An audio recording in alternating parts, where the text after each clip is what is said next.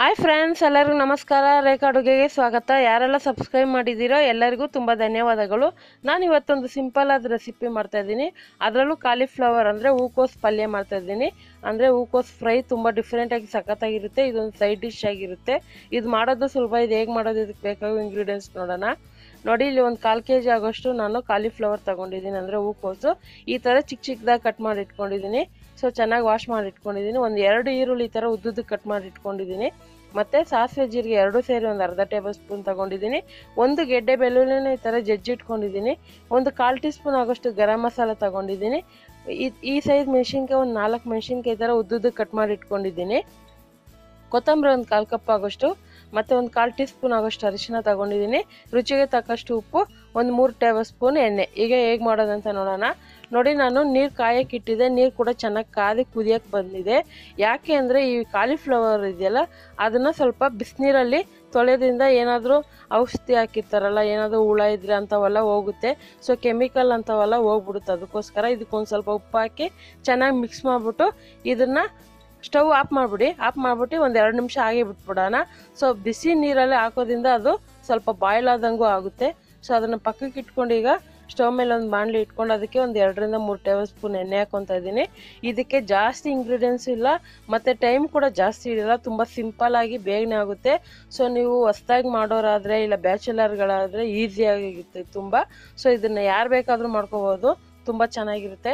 ಇದಕ್ಕೆ ಸಾಸಿವೆ ಜೀರಿಗೆ ಕರಿಬೇವು ಮತ್ತು ಒಂದು ಗೆಡ್ಡೆ ಬೆಳ್ಳುಳ್ಳಿನ ಜಜ್ಜಿ ಹಾಕ್ತಾಯಿದ್ದೀನಿ. ನೀವು ಬೇಕಂದರೆ ಶುಂಠಿ ಬೆಳ್ಳುಳ್ಳಿ ಪೇಸ್ಟ್ ಇದ್ದರೆ ಅದು ಕೂಡ ಹಾಕ್ಕೋಬೋದು. ಮತ್ತು ಇದಕ್ಕೆ ಖಾರದ ಪುಡಿ ಉಪಯೋಗಿಸ್ತಲ್ಲ, ನಾನು ಹಸಿಮೆಣ್ಸಿನ್ಕಾಯಿ ಹಾಕ್ತಾಯಿದ್ದೀನಿ. ಹಸಿಮೆಣ್ಸಿನ್ಕಾಯಿ ಹಾಕೋದ್ರಿಂದ ಒಳ್ಳೆ ಟೇಸ್ಟ್ ಬರುತ್ತೆ. ನಿಮಗೆ ಹಸಿಮೆಣ್ಸಿನ್ಕಾಯಿ ನಾವು ತಿನ್ನಲ್ಲ ಅನ್ನೋರು ಸ್ಕಿಪ್ ಮಾಡಿ ಅಚ್ಕಾರದ ಪುಡಿ ಹಾಕ್ಕೊಬೋದು, ಇಲ್ಲಾಂದರೆ ಒಣಮೆಣ್ಸಿನ್ಕಾಯಿ ಕೂಡ ಹಾಕ್ಕೋಬೋದು. ಈಗ ಇದಕ್ಕೆ ಈರುಳ್ಳಿ ಹಾಕ್ಕೊತಾ ಇದ್ದೀನಿ. ಈರುಳ್ಳಿ ಜೊತೆಗೆ ಒಂದು ಸ್ವಲ್ಪ ಉಪ್ಪು ಹಾಕೋದ್ರಿಂದ ಸ್ವಲ್ಪ ಬೇಗನೆ ಫ್ರೈ ಆಗೋಕ್ಕೆ ಈಸಿ ಆಗುತ್ತೆ. ಮತ್ತು ತುಂಬ ಆದಷ್ಟು ಪಲ್ಯಗಳ ರೆಸಿಪಿ ಅಪ್ಲೋಡ್ ಮಾಡಿದ್ದೀನಿ. ತುಂಬ ಜನನೂ ರಿಕ್ವೆಸ್ಟ್ ಮಾಡೋ ರೆಸಿಪಿಗಳು ಕೇಳ್ತಾ ಇದ್ದೀರಾ. ಈ ಗಣೇಶ ಹಬ್ಬ ಕಳೆದ ಮೇಲೆ ಎಲ್ಲ ರೆಸಿಪಿನೂ ಆಲ್ಮೋಸ್ಟ್ ಬೇಗನೆ ಒಂದೊಂದೇ ರೆಸಿಪಿನ ನಾನು ಅಪ್ಲೋಡ್ ಮಾಡ್ತೀನಿ. ದಯವಿಟ್ಟು ಬೇಜಾರು ಮಾಡ್ಕೋಬೇಡಿ. ಈಗ ನೋಡಿ, ಆ ಬಿಸಿನೀರಿಂದ ನಾನು ಹೂಕೋಸನ್ನ ತೆಗೆದಾಕ್ತಾ ಇದ್ದೀನಿ. ಆದಷ್ಟು ಈರುಳ್ಳಿ ಒಂದು 3/4% ಫ್ರೈ ಆಗಬೇಕು. ಲೈಟ್ ಗೋಲ್ಡನ್ ಕಲರ್ ಬರೋವರೆಗೂ ಫ್ರೈ ಆದಮೇಲೆ ನೀವು ಕಾಲಿಫ್ಲವರ್ ಹಾಕ್ಕೊಳ್ಳಿ. ಇದನ್ನು ಅಷ್ಟೇ ಒಂದು 2 ರಿಂದ 3 ನಿಮಿಷ ಹಾಗೆ ಮಿಕ್ಸ್ ಮಾಡ್ತಾ ಇರಿ ಚೆನ್ನಾಗಿ. ಇದಕ್ಕೆ ನಿಮ್ಗೇನಾದ್ರು ಅನ್ನಕ್ಕೆ ಗೊಜ್ಜು ಥರ ಬೇಕಂದರೆ ಒಂದು 2 ಟೊಮೊಟೊ 3 ಟೊಮೊಟೊ ಕಟ್ ಮಾಡಿ ಕೂಡ ಹಾಕೊಬೋದು. ಸೊ ಅನ್ನಕ್ಕೆ ಕೂಡ ಚೆನ್ನಾಗಿರುತ್ತೆ.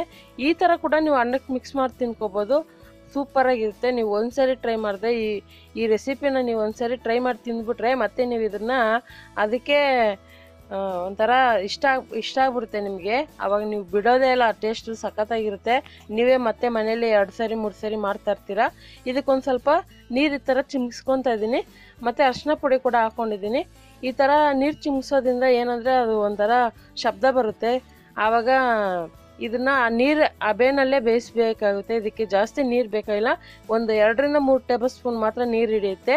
ಸೊ ಇದಕ್ಕೆ ಚೆನ್ನಾಗಿ ಮಿಕ್ಸ್ ಮಾಡಿ ಮಿನಿಮಮ್ ಒಂದು 10 ನಿಮಿಷ ಕಡಿಮೆ ಉರಿನಲ್ಲಿ ಅಂದರೆ ಸಿಮ್ಮಲ್ಲೇ ಇಟ್ಟು ಬೇಯಿಸಬೇಕಾಗುತ್ತೆ.